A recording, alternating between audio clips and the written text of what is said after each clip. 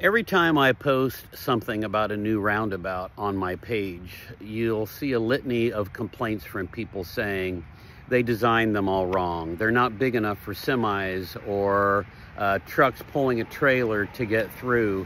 And comments seem to suggest that they think that maybe the mayor and the dog catcher designed the roundabout on the back of a napkin or an envelope during coffee, and they handed it to a contractor and said, hey, build this however it works for you. That's not how it works. Roundabouts, whether you like them or not, are designed by traffic engineers who do a lot of studying and research into what makes an intersection work properly. They go to conferences, and detailed studies are done after roundabouts go in, where people look at them and watch the traffic moving through them, and they try to record how to make them better. So I thought I'd point out a couple of design elements of a roundabout that seems to escape a lot of people, that might help explain why they are the size they are. If you look on the outside of the roundabout, that is a sharp curb.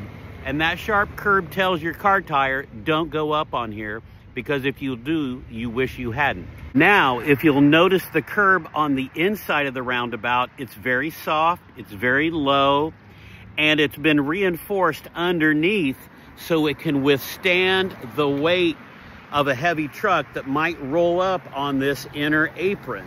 And the whole point of that is the truck can roll up on that inner apron and get around the roundabout.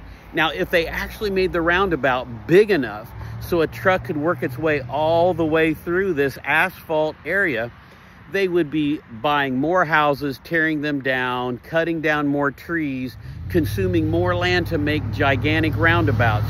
So they've done this in a pretty efficient way to make it so that trucks can get through these without bumping up over a hard curb.